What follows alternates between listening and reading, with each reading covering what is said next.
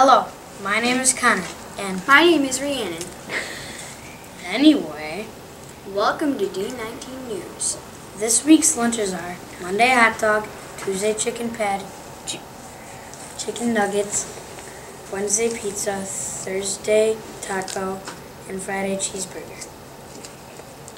This week's events are May 6th through 10th is the book fair, so get ready to read.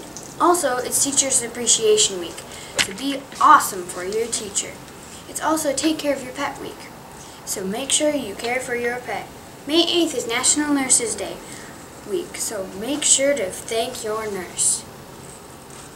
The question of the week is, who is the author of The Giving Tree? This week's fun fact is 6 countries still do not have internet connection at all. Really? Yes, really.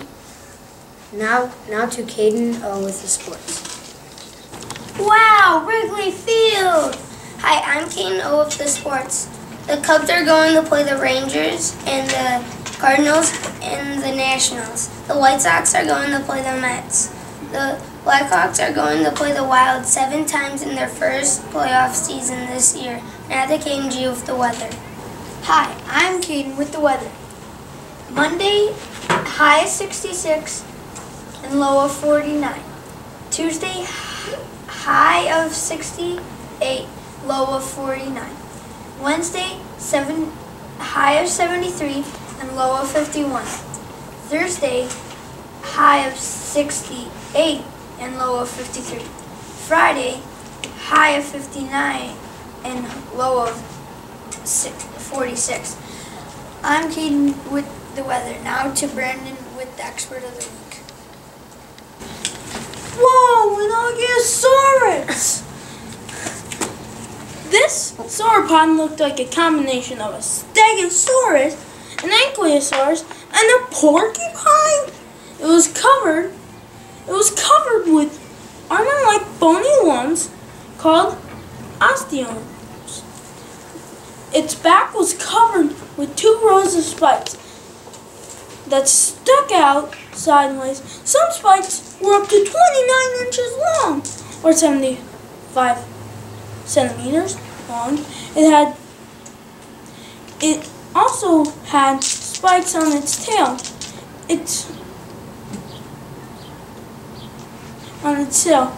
And possibly on its neck. Ankylosaurus is only known from parts of skeletons.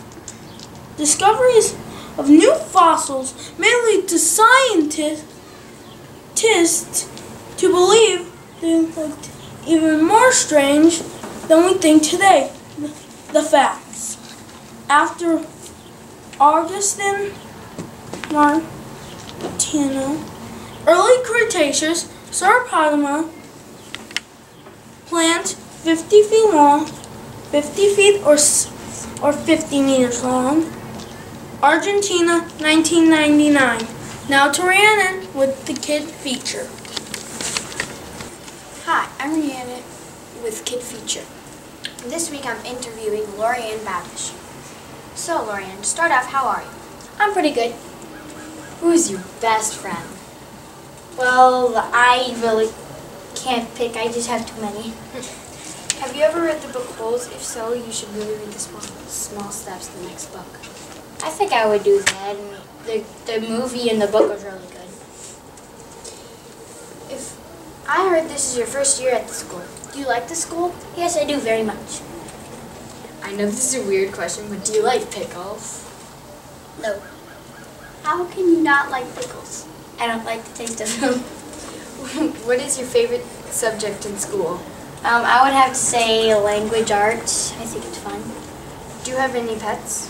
Yes, I have 3 cats. Buddy, Sarah, and Cleo. Now that's all for today. Now to Caden with the sports. This is Benjamin with the book review. For this week's book review, Skullduggery Pleasant.